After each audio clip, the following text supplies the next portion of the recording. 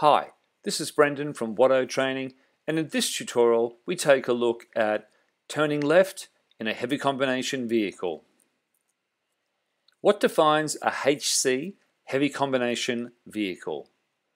A prime mover of more than 15 ton GBM with at least 3 axles and semi-trailer with at least 2 axles.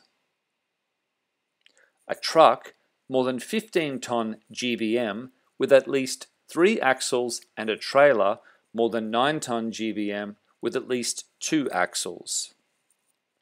Do not overtake turning vehicle sign. Trucks or vehicles over 7.5 meters long displaying a do not overtake turning vehicle sign are allowed to use more than one lane to turn.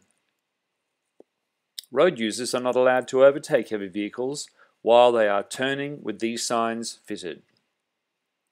Road users need to be encouraged to understand heavy vehicle road rules. Trucks need more space when turning. Heavy vehicles need more room to make turns, and their blind spots are much larger than cars. Be prepared to give extra room when a heavy vehicle uses an indicator. The blind spot diagram on the left shows, shaded in blue, the blind spots located immediately in front of the truck, beside the truck driver's door, on the passenger side, which runs the length of the truck and extends out 3 lanes, and directly behind the truck. Semi-trailers need more space to turn wide or cut into traffic than a car or motorcycle, so allow enough space on either side of your vehicle to avoid sideswiping other road users or objects. Apply the system of vehicle control. By correct application of the system, the vehicle will always be in the correct place, traveling at the correct speed, with the correct gear engaged. Let's take a look at that in a plan view setting. So, the steps in the system of vehicle control. Step 1, plan your corner. Number 2, mirror check so you have an awareness of what's coming up from behind, if anything. Number 3, indicate with the left indicator.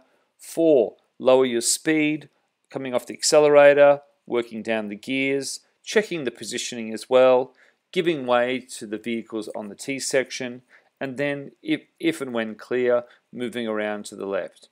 Vehicle positioning is critical in heavy combination vehicles. At intersections, you may have to swing wide to make a left turn. At marked intersections, position your vehicle so that any vehicles behind cannot pass on your left. Position yourself to get the best view possible of the road you are turning into. When turning left, you may need to position the vehicle to the right of your lane before beginning the turn, or do the opposite when turning right to allow extra clearance for cut-in. How does that look in real life?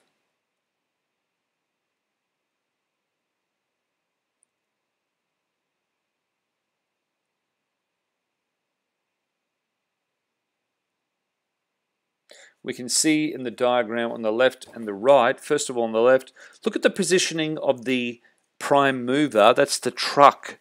And then in the right diagram, take a look at where the back wheels are tracking. So the driver has to strategically position the prime mover such that the back wheels don't mount up on the curb. And you can see that in the red arrow there as well, where the front wheels are tracking on the left and where the back wheels on the trailer are tracking in the right picture.